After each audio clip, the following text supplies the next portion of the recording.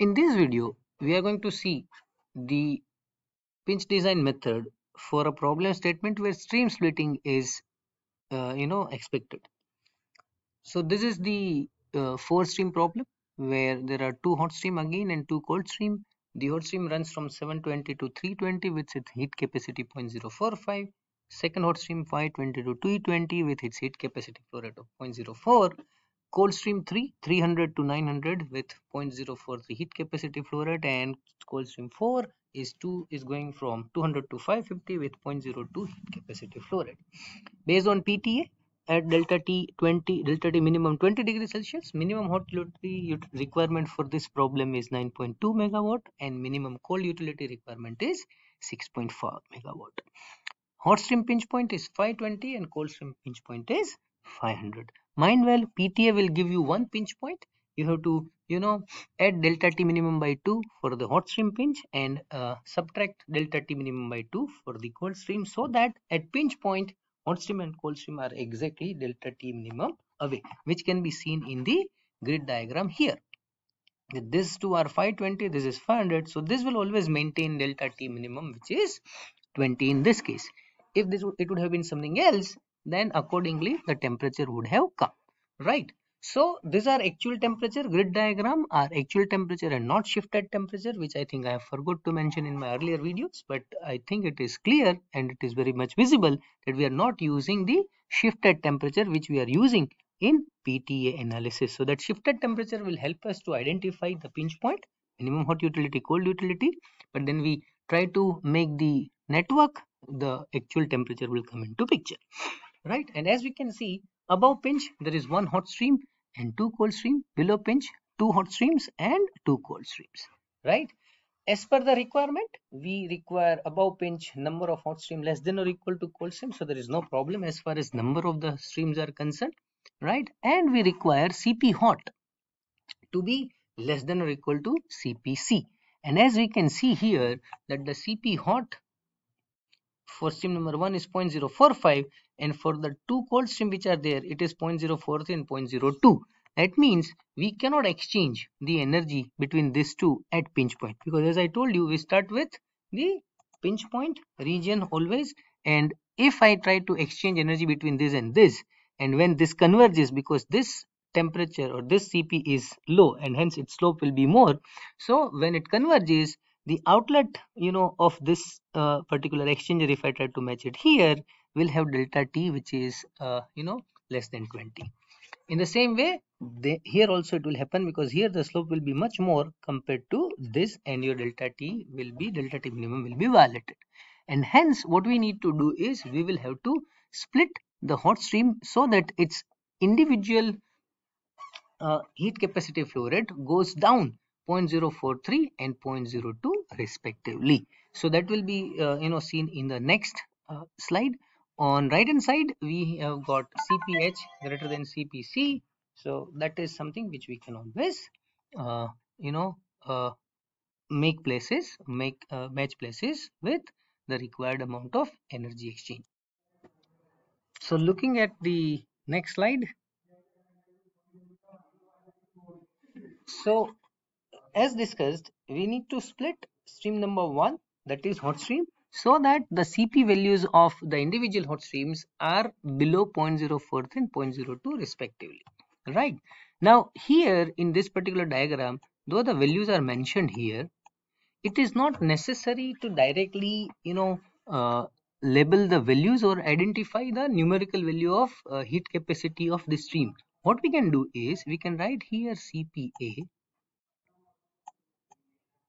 and this equals to 0.045 minus Cpa, because that was the heat capacity flow rate, right? It is 0.045. So I'm splitting this.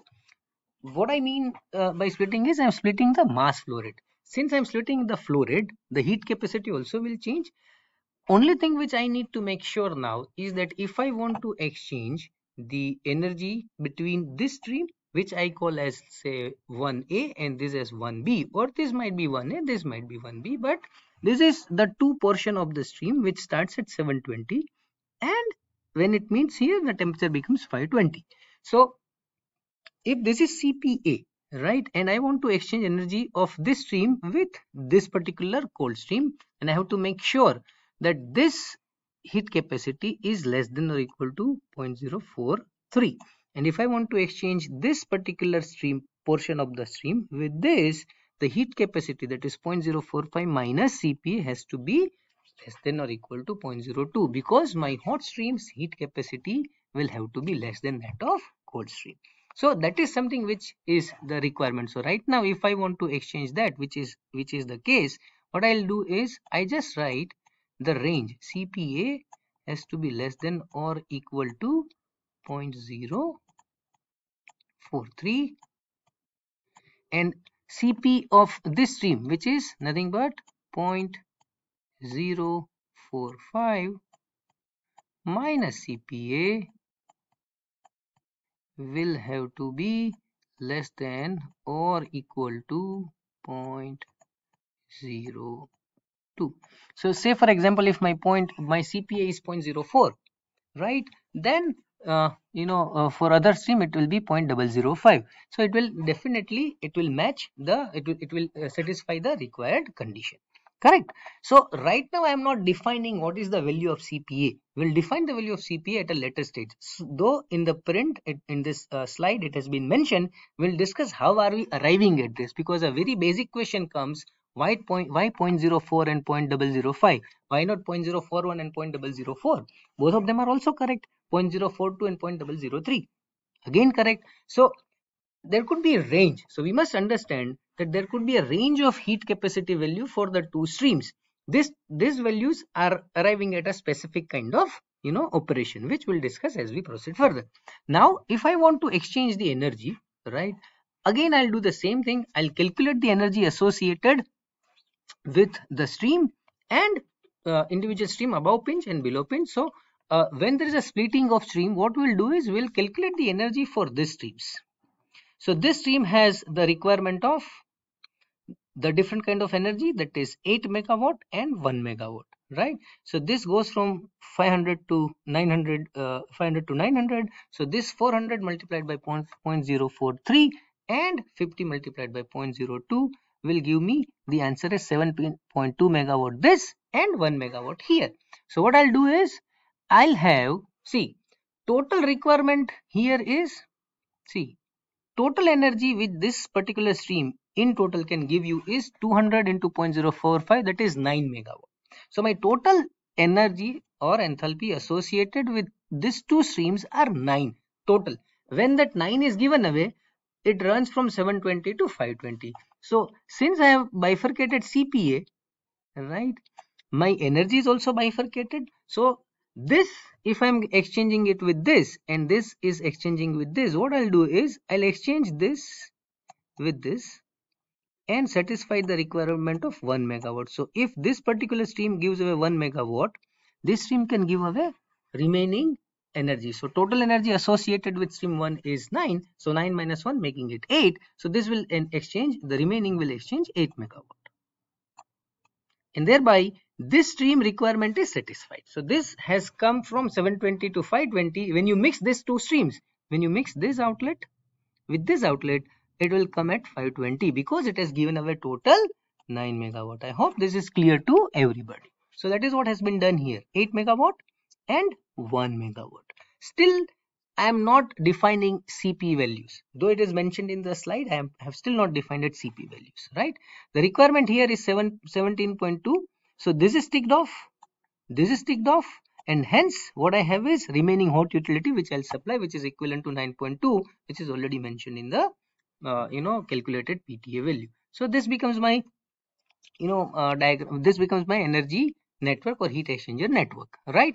Similarly, on the right hand side, since there is no requirement as far as CP values were concerned, as far as the amount of values of CP, number of hot and cold streams were concerned, I have directly places the matches, right? That is stream number 1 with stream number 3 exchanging 8.6 megawatt, stream number 2 with stream number 4 exchanging 6 megawatt, and remaining 6.4 as two cooling utilities at stream number 1 and 2 respectively. So I think looking at previous video, you can understand and put this particular exchanger networking here below pinch region. Come back to the above pinch region where we are still to define CPA and 0.04 minus CPA value. So for that, what we do is as we define this as CPA and 0.045 minus CPA, I am talking about the CP value of these two streams. What I can do is, after knowing the amount of energy it has exchanged, right, that is 8 and 1, I can calculate the value of outlet temperatures of these two streams, that is this stream and this stream. So how do I do that? I know that delta H is Cp delta T,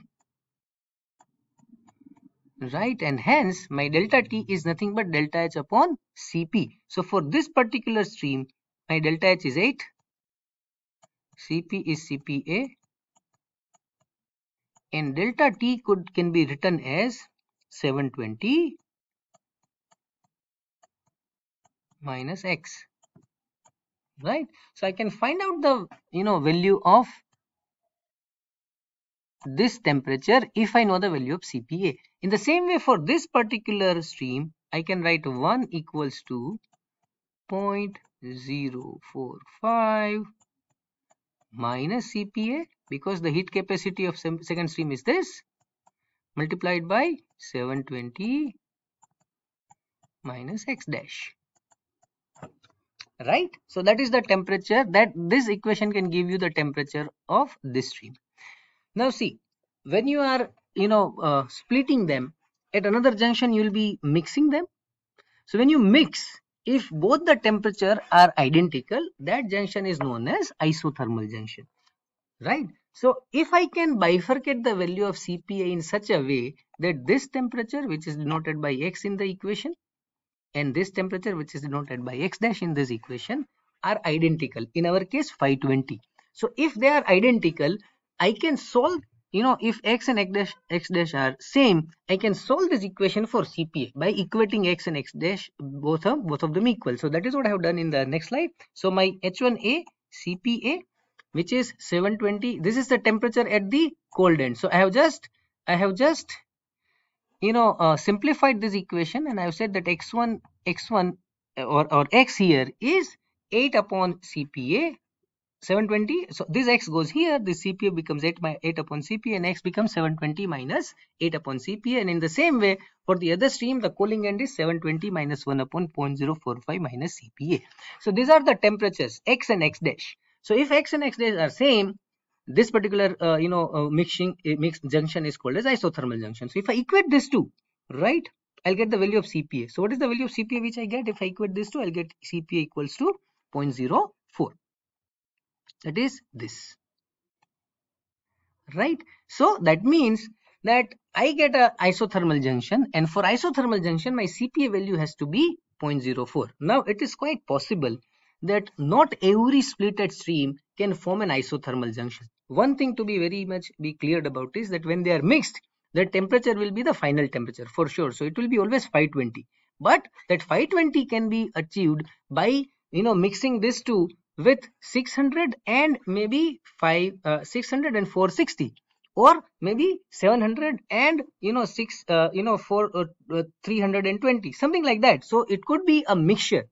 It may not be an isothermal, but in this case, if we split it as 0.04 and 0.045, both the temperatures would be identical and it will be 520. So if isothermal junction is not possible, this CPA value would come in such a way that you will not be able to maintain this, or 0.045 minus CPA less than or equal to 0.02. One of this would be violated, and if that violates, you have to say that isothermal junction is not possible, and then you can keep any value of CPA which follows the required rule, that is CPA and 0.045 CPA. So I hope it would be clear that how do you allot the value of CPA, right? We'll try to keep isothermal junction if possible, but if isothermal junction is not possible, you can keep any value of CPA which ultimately will follow these two conditions, right? So we'll meet in next video with some more examples.